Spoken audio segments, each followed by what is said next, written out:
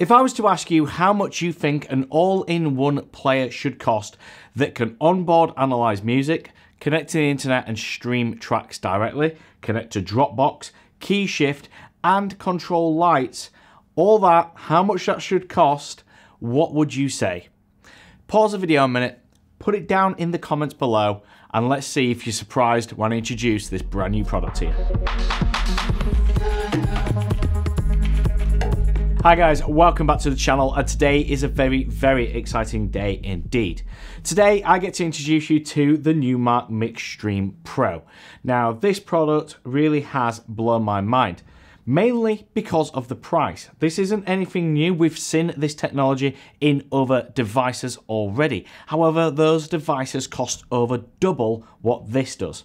So we have a device here that retails at £499 here in the UK that has all the functionality of the class-leading Denon DJ hardware that Engine 2.0 is currently running. This is incredible, it really is. And on top of that, this thing has speakers built into it, meaning that if you're just starting out in the world of DJing, this could very well be the best product I have ever seen for a beginner. So let's dive into it and take a closer look. So here it is. This is the Numark Mixstream Pro, and as you can see, it looks like a regular Numark Platinum Effects controller. However, there's a 7-inch touchscreen in the middle of it. Now, this 7-inch touchscreen is essentially a laptop built into the decks. This is a true all-in-one. There is no laptop needed at any point if you do not want to use it. Admittedly, you can use the Engine DJ software on your computer and prepare music for playback in the deck. It does have 2 USB slots and an SD card reader should you want to use local libraries. However, you don't need to do this. You can use the power of the Engine OS inside the deck instead. Now, this 7-inch touchscreen is how we operate with the deck. It is a multi-touch gesture-based system, which means you can slide on the decks to load tracks in. We can use our fingers to use gestures to zoom in and out on the decks here. Of course, if you don't want to use the touchscreen, you can use the physical buttons down here. So we have a view button where we can quickly flick between the panels. If we press shift and view, we can get into a horizontal stacked waveform view like this. Like I say, you can just use the touchscreen instead. Of course, if you're in your library, we can use the back button to navigate through, use the browse control which pushes in, and we can use the dedicated load buttons either side to load a track into a deck, just like that. We have 2 other shortcut buttons on the right and left of the screen. On the right hand side, we have the preferences. Now, these preferences can be accessed simply by swiping down from the top of the screen. And here you access your control center. There's loads of really quick, easy functions to change and quick action buttons here. Much like a control center on your phone when you swipe down and put it into flight mode, where we can swipe down here and we can change things like the crossfader curve, the quantize and things like that. On the left hand side, we have the source button. If we press this, we can see that we have the demo tracks loaded up at the moment. Now, these are 5 tracks that are pre-installed on the deck, comes in the deck, and they will be shown if no other source drives are connected. As I've previously mentioned, you can connect your own libraries to this. You can load up music onto SD cards or USB sticks. There's 2 USB ports and an SD card reader on the back. And the unit will, in fact, analyze these files as well.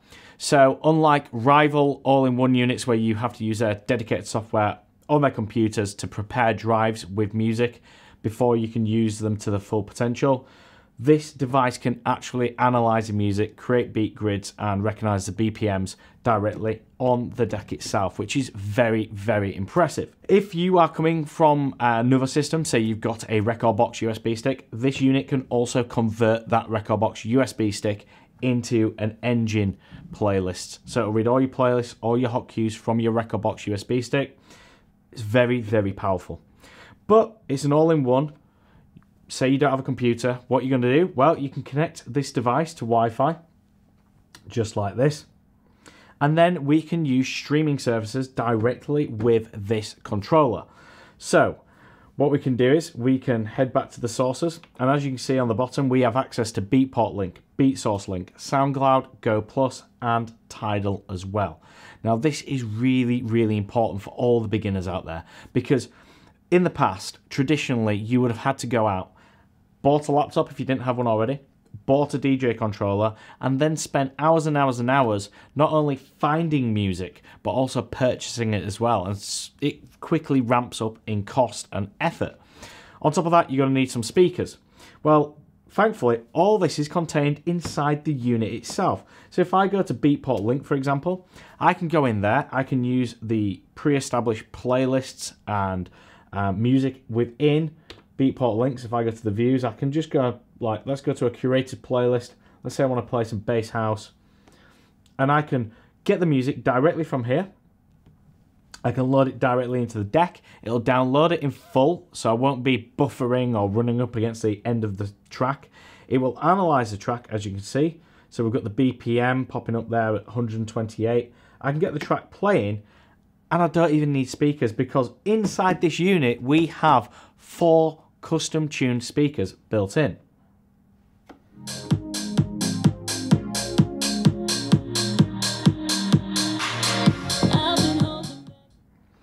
So we've got 4 custom tuned speakers inside this unit. Now don't get me wrong, these are not going to blow you away.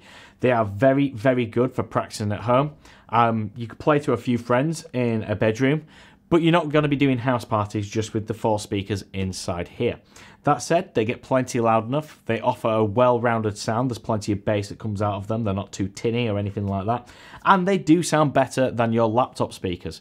Now, to give you an idea of what they sound like, I'm quickly going to show you a few comparisons using the same microphone from the same distance away. And you can just hear how these sound compared.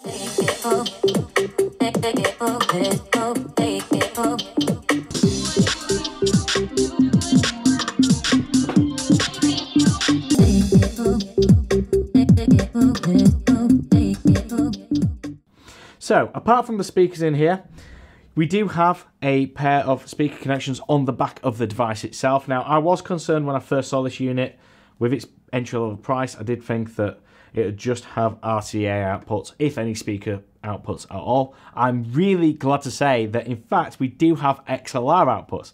So this means that this unit can connect to professional sound systems. So this really is the ultimate beginner controller, because when you've started on it, you can then continue to use this, taking it to gigs with you. And you can connect it to bigger sound systems where a lot of smaller entry-level controllers fall down in that regard. You need a professional mixer to connect to professional sound systems. So that is really, really good to see. There is no Booth output on this device, but again, it's £500. What do you expect? It's not going to have everything. But you can use the internal speakers at the same time as the external speakers. So we could actually use these internal speakers as a pair of monitors. And, you know, if you're playing a little bar or something, that would be completely acceptable. It would do the job just fine. Now, moving on to the rest of the controller itself. Up top left-hand corner here, we have our volume controls and our Q split for the headphones. The headphones are in 1/8 inch and 1/4 inch jack formats. It's really nice to see the bigger headphone slot being put on this device, because I cannot stand the smaller version being only available on beginner controllers. Not everyone wants a cheap pair of headphones with their first set of decks. In the middle, we've got large touch-sensitive capacitive jog wheels. These feel the exact same as most of the other Numark jog wheels. They're great, they respond really well. We have a really cool feature on them, which is called Smart Scratch. Now, Smart Scratch essentially is slip mode being activated on the jog wheel when you touch the top of it. This means the track will continue playing underneath, and then when you let go of your scratch action, the track will jump back to where it should be, just like slip mode. So let me show you that in action.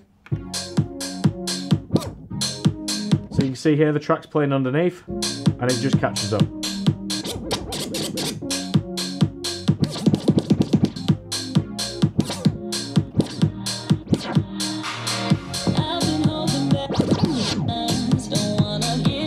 You can turn this off by pressing this button here.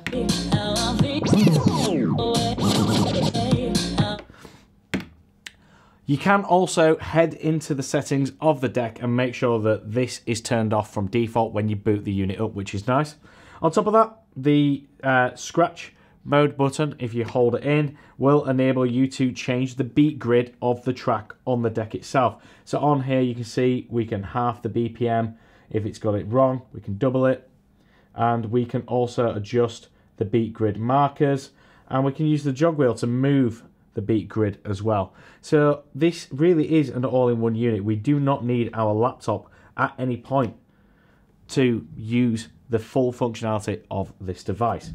Below the jog wheel and the scratch mode, we've got our traditional sync buttons, of course, for syncing up. If you don't want to beat match, this will match the tempo and the beat grids. We've got Q, play button, shift button, which will access secondary functions on the controller itself.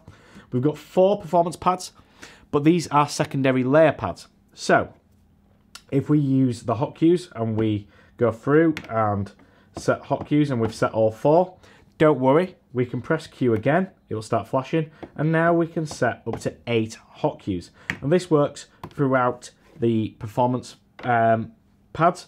So we've got Q, we've got saved loop. A saved loop essentially allows you to set a loop manually. So you press it once for in, press it again for out, and then you have that loop. You can exit it at any point, but if you want to jump back in, you can just press the pad again. To delete that loop, press shift, and then you're out of that loop. We've got auto loops. Auto loops are great, they respond to the beat grid. So again, we've got a 32, it's shown on screen what these divisions are. 16, 8, 4, tap it again, 2, 1, half, and quarter. Moving on, we've got a roll functionality. Again, on the bottom of the screen, you can see here what the pad divisions are.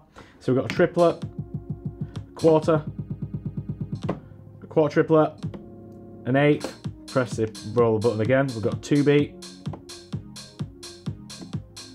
a single beat, triplet, and a half beat. Next to the performance pads, we have pitch bend buttons. Now, if you press shift and use these buttons, it will change the pitch range of the rather small pitch fader here. Alternatively, rather than using the outside of the jog wheel to pitch bend your track, you can use the dedicated buttons here, something that a lot of beginners prefer to do to avoid accidentally touching the top of the jog wheel. Moving on to the mixer section in the middle, we've got a full 3-band EQ with dedicated trim level. Now, I was a bit torn at first whether I liked the fact that the filter knob, the high-pass, low-pass filter, has been put up top. But the more I think about it, the more I think this is the correct decision. Keeping the 3-band EQ and dedicated trim knob in a line, in a row, will get beginner DJs used to how it is on professional DJ mixers. So I have... At first I was torn whether the trim knob should be up here and put the gain at the bottom and move everything up. But no, I do think this is the correct decision. So we have a full 3-band EQ in here. This can be changed between isolator and EQ inside the settings, and the resonance of the filter can be changed as well within the settings, which is great because from default this is quite a lot of resonance on this filter. So of course, high pass filter to the right, low pass filter to the left, individual gain control, treble, mids, and bass. Traditional 3-band EQ there, so that's really, really useful.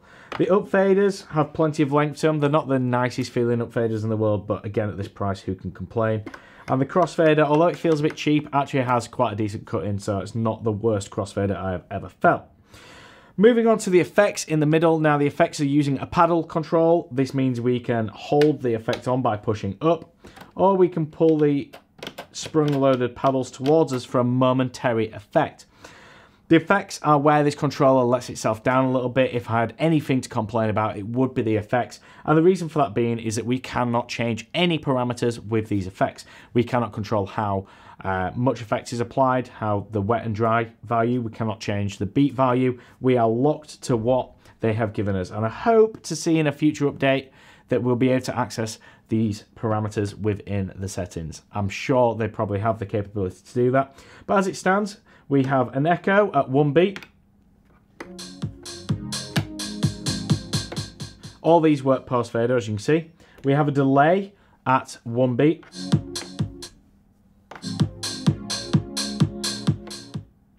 We have a flanger, which is at 4 beats.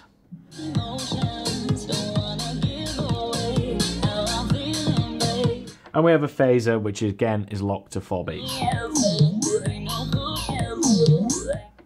Now, these sound okay. I like the fact the post fader, but I would have really liked to have changed those parameters in there.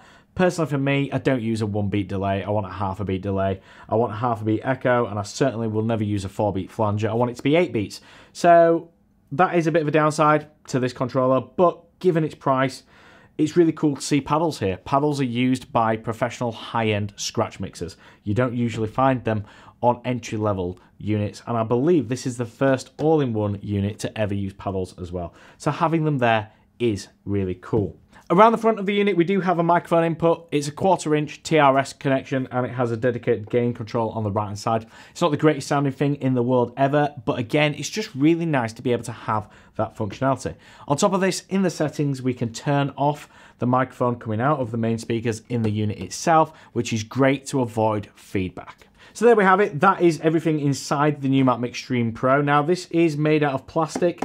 It feels quite light, to be honest. It feels like, you know, you could easily take this in a backpack and take it to your friends for a house party, something like that. I would recommend getting a deck saver just to protect that screen and some of the knobs. They feel solid, but they feel cheap at the same time, if that makes sense. Like I say, it is made out of plastic, which keeps the weight down, but it is reassuringly sturdy. There's a lot of like bulk to it. Around the front, the speaker grills are made out of metal, which is nice to see. That will just add a bit of protection to those speakers. None of it rattles with the speakers turned up. There's no buzzers, no hums, no unwanted vibrations. For £500, this is a very well built unit indeed. Now we've covered all of the external features out here, let's just have a quick overview of what Engine 2.0 is capable of. So of course, we can go in, we can stream from all of these sources. Beatport, BeatSource, SoundCloud, Tidal, all of these places. We can plug in USB sticks. Now these can be hard drives, these can be traditional USB sticks, they can be SD cards in fact, and they can be running either a record box collection, they can be running an Engine DJ collection, which is preferable, or even nothing at all. They can just be MP3 files and WAV files put on a USB stick, because we have the ability to analyze the music from within here.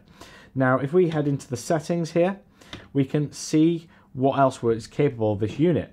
We can record back to our USB sticks or SD cards, so we can record our sets on here.